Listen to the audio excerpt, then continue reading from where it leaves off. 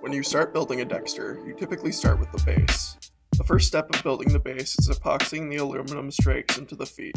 Start by putting epoxy into the hole on the foot for the strake. Be sure to get it on every surface inside the hole. Also put some on the face of the strake that will go into the hole. Then insert the strake into the hole. A mallet may help seat the strake fully inside the foot. Once the strake is seated, take a paper towel and wipe the seepage from the edges.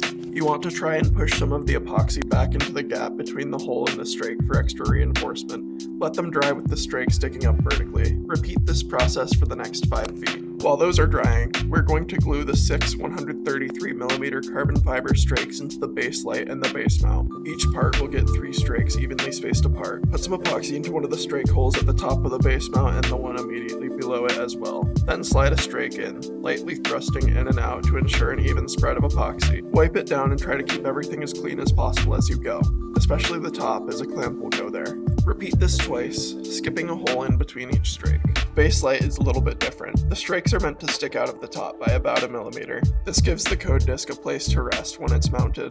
It is important to glue the strakes from the bottom so that the top can be wiped easily. Fill one of the holes from the bottom with some epoxy and then slide a strake in as you did before. Make sure it sticks out and then wipe all epoxy seepage.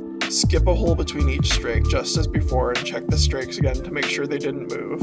When they've been balanced, let it dry on its side so the strakes don't have any forces acting upon them. Once everything is dried, you will glue your legs into the base mount. Start by dry fitting a leg into each of the holes.